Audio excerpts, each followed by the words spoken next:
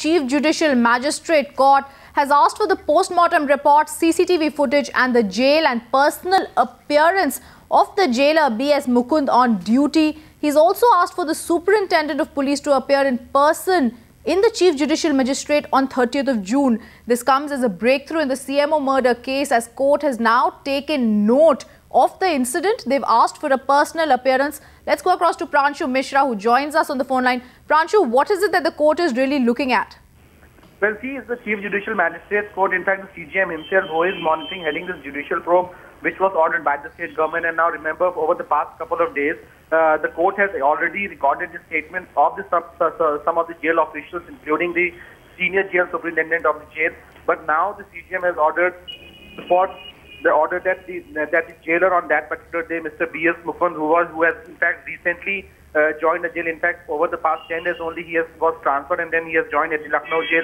He has been asked to depose before the magistrate. Also, the DIG of Lucknow, D.K. Thakur, he has been asked to depose before the court. But what's more important, that the CJM has now summoned the authorities to produce the post-mortem report in detail and also the CCTV footages of the jail on that particular day and related to that particular night, particular day when Dr. Sachan was found dead inside the jail. So that is very important. The magistrate, now the CJM, now demanding for the CCTV footage. So clearly we hope that the production of CCTV footage in the magistrate's court would probably give a major lead in as far as the investigation of this case is concerned. So that's important. The jailer and the DIG have been asked to make a personal appearance before the magistrate in his chamber on 30th of June and also to produce the CCTV footage and the post-mortem report. This is also coming as some sort of a setback for the Mayawati government, Pranshu, keeping in mind that since the last few days it's been absolutely silent on the triple murders.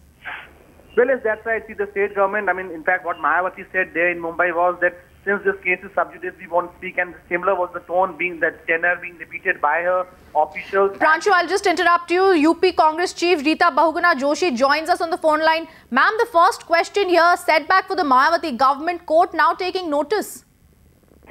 You see the kind of revelations that are coming, are being made public every day. And thanks to the media, which is investigating so deeply. Now, this new development that CC cameras were not working, and the fact that killed in the morning and the body was recovered in the evening, all facts, right from the injuries on the body to the viscera to the CC camera to the jailer going missing, everything is so suspicious that it is definitely pointing out to a very deep conspiracy in the murder of Dr. Sachan. So I think it's high time that the court should take a very serious view, and we are glad that the court has summoned the officials of the jail, and they want to have a full view of what was happening.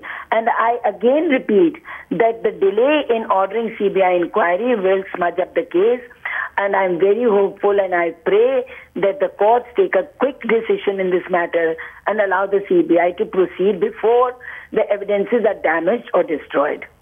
Ma'am, it's also coming at a time when the Mayawati government has started damage control. They've started the law and order situation preview. Is this too little too late? No, it is a camouflage. And this has been happening every year. If you go by the records of the UP government, every 6 months, they keep doing this exercise, futile exercise. It is meaningless because while she is holding a review meeting, crime of a very serious nature is happening everywhere. So you see, the question is the total loss of trust and faith amongst the people as this government. And when the government loses faith, trust, whatever it may do, it does not get retrieved so easily. That there should be a substantial change in the scene, and if not, I don't think it's going to leave an impact on the people. In fact, for 4 years, she's been negligent, and if for the coming elections, she's trying to, kind of paint a different picture, it will not affect at all. It will have no influence. The interesting question here, ma'am, is that the court has also asked for the police to make a personal appearance before them. What sort of information are they really looking at getting? When you say everything is so shady, he was called out of his barrack for presence, that his presence was to be registered. Then he goes missing the whole day. Then the meals to the other inmates is served early. They are put into the barracks early. then this crime occurs. Then kind of a report is prepared which does not match with the postmortem report. Then the jailer goes missing. So obviously it's a very serious matter, and all evidences in a sequence lead to a possible strong likelihood that he was murdered. So the court obviously wants the police to directly answer their questions, because if he doesn't go, then they would say the government will inquire and come back to you.